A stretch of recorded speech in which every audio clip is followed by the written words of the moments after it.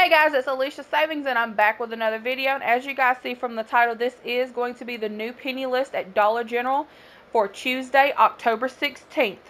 Now, if you guys are new to penny shopping or you've never penny shopped before, I advise that you do your research into penny shopping before you go out and try to penny shop.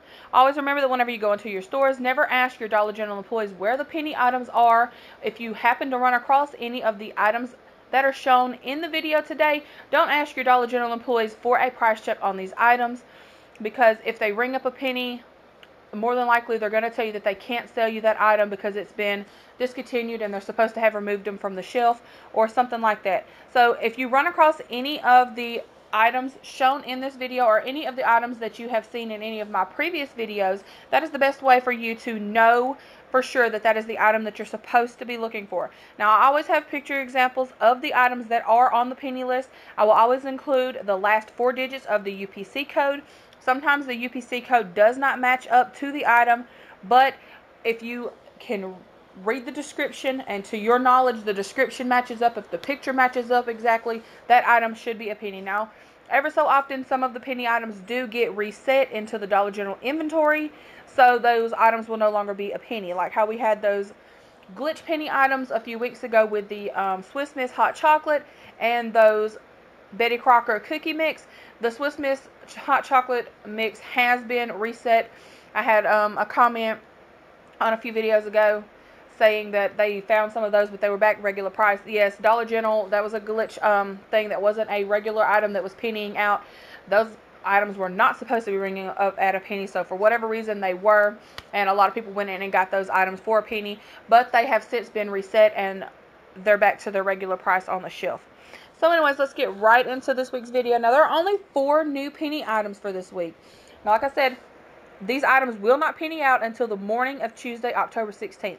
So if you go into your stores on Monday, the 15th, and you see these items, you could probably check out and purchase them, and they'll probably be at a discounted price. But they're not going to be a penny until Tuesday morning.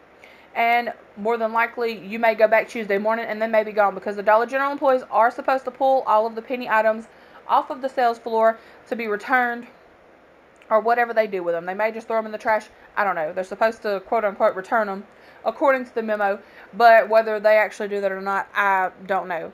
But when the Dollar General employees do fail to go pull those items off the shelf, we get to go in and purchase those items for just 1 penny.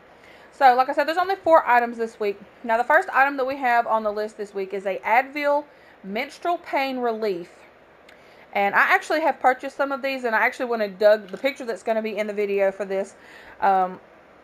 I took from my item that I have at home, and I actually looked at the expiration, and they have actually already expired. They expired in April of 18.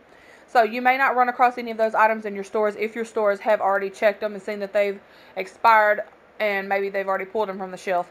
So I don't know if you may find any of those or not, or if you would even want to purchase them when they've already been expired.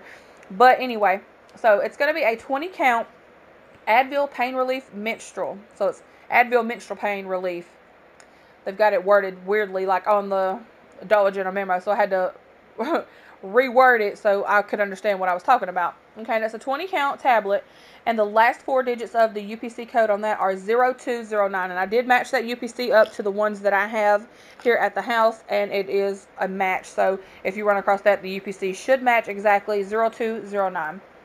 And then the second item that we have on the list this week is a Preparation H wipes, and it's a little toteable. It comes in a little box, and there's like individual packs of wipes inside of it. It's a 10 count box, and the last 4 digits of the UPC code on that are 8075. And then we're going to have some Vagisil feminine wipes medicated. So they're Vagisil medicated feminine wipes, and they are in a little box. It's got 12 individual wipes inside of there, and the Preparation H wipes and the Vagisil wipes and the Advil menstrual pain relief, actually all 3 of those items were all located on clip strips throughout the Dollar General store. So they may still be on those clip strips.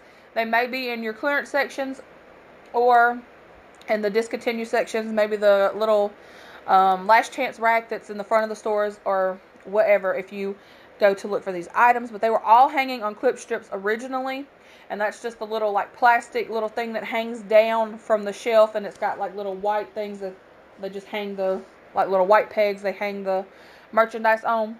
So those were hanging on a clip strip over like near the pads in one of the stores near me. So I would check there for that. I think all of those items were hanging over there like in the feminine section.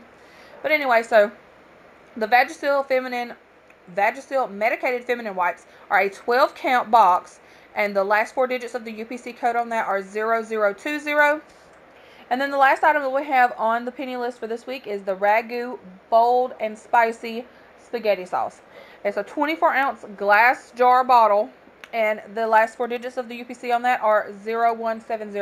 And I actually also have some of that at the house too, because when they, I think it was last clearance sale or 2 clearance sales ago, I did purchase those at a clearance price because I told you guys that I really like that bold and spicy Ragu sauce, and I was upset that Dollar General was discontinuing that item, so I went on and I purchased all of them that the local store to me had left, which was like 7 jars. And sadly, I've already went through all of those except for like 1. But and I checked at Walmart to see if they had the bold and spicy sauce, and I didn't see any there. But anyway, that's beside the point.